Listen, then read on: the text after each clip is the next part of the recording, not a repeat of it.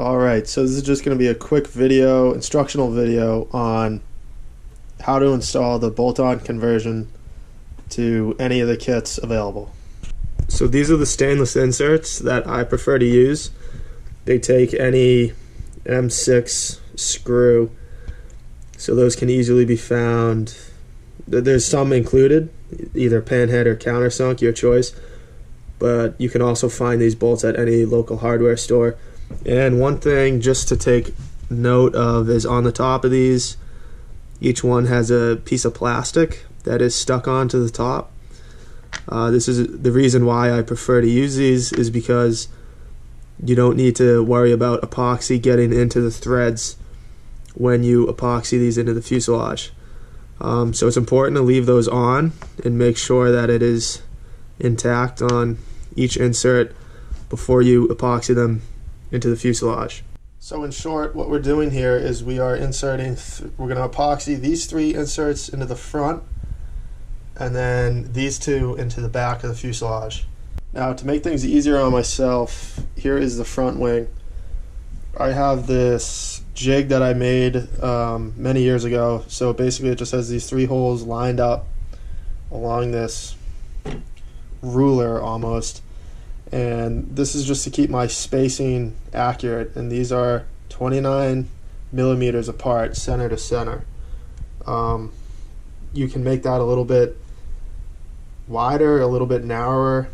Okay, now this type of drill bit I think works best. You can of course use any drill bit that you have, but this is a 7/8 or a 22 millimeter drill bit.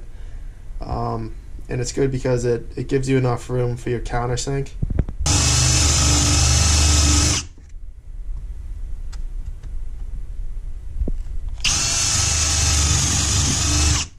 Okay, so it's important to make sure that these holes are going to line up with where you're going to put the inserts on the fuselage. So one helpful tip is just line the wing up right where it's supposed to be. And now you have a general sense of where these inserts are going to go. And the same is done with the rear. Alright, so now that the holes are drilled, it's important to be careful because you're obviously missing a lot of wood there, so you don't want these wings to break. It's time to, on the bottom side of the front wing, which is the flat side, and on whatever side you want for this, because it's symmetrical on each side, just put a piece of tape. I like to use this painter's tape, and this is the paper kind. I've tried to use the plastic kind, but it doesn't work that well because when the epoxy heats up during the reaction, it will shrink and you'll get all sorts of wrinkles in the tape, and then that'll show up. Instead of having a nice flat cured epoxy, you'll have these wrinkles, and it's really just, then you have to sand a little extra and it doesn't come out as nice. So I prefer to use the paper kind. Alright, so I have the bottoms nicely taped up, and it's important to really press in hard on the wood, and make sure you're not pressing in over the hole, because then you'll get an indent and that'll show up when the epoxy cures. So press really hard around the holes so that tape really is bonded nice to the wood. Otherwise, when you fill these up, you might end up having a little bit of a leak, and it really makes a mess because then your part gets stuck to the whatever surface you're working on. So just take the extra time and really make sure that this is nicely sealed up. Okay, so now we have a general sense of where these are going, and that alignment is critical. And now there's 2 ways to get these inserts down into the fuselage. You can use the same drill bit that you used for the wings. What's important here is the depth that these go into. So you want this to be, you want it to have about 2 millimeters above it, 2 to 3 millimeters above it for epoxy to cure. You just don't want this to be perfectly flush with the top surface. Otherwise, it's not going to be good. You want it to be 2 millimeters or below. So that's one important thing to keep in mind. And so again, you can use the same drill bit as before, keeping in mind the depth, or you can use a router. For this particular one, I'm going to use a router. I just think it's easier, but I will also quickly show you how to use a drill bit. Okay, so you can see here I've used the router to route in the channel for the inserts. There's enough room to move them around and make sure they are lined up properly. Now for the drill example, I just used this 2x4 just to show you how it's done. I drilled nice and straight and even to the correct depth, and our insert fits nicely in the bottom. Okay, so I'm using the jig, the spacer jig that I've used earlier.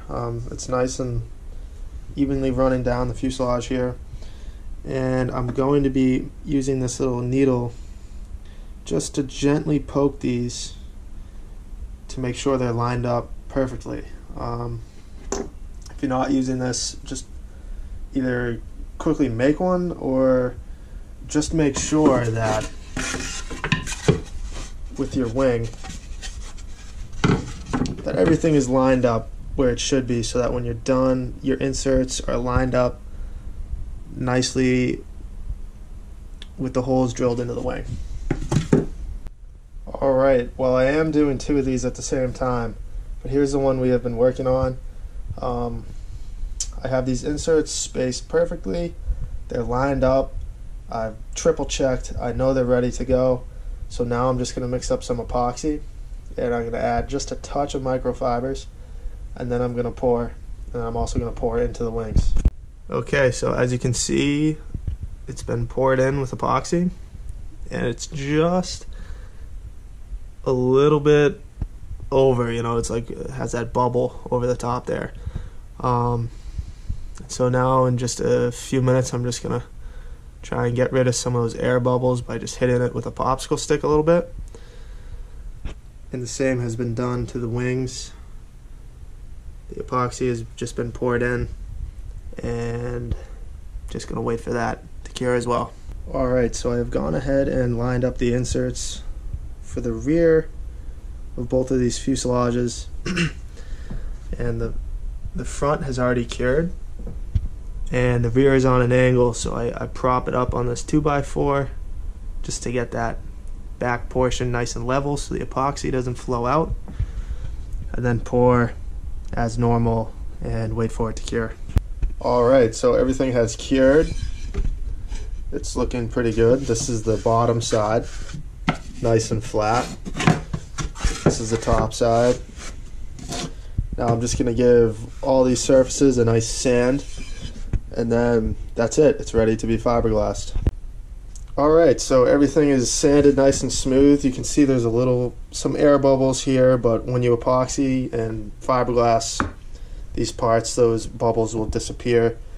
You can see the inserts here, and it just comes down to fiberglassing these parts just as normal, and then drilling out these inserts, being very careful not to drill into the metal and messing up the threads.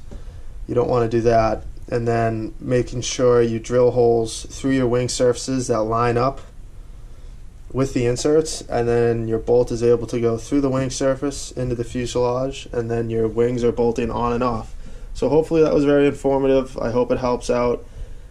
This isn't very difficult. It just takes a little extra time, but I think that is worth it if you're one of those people that wants these wings to come on and off.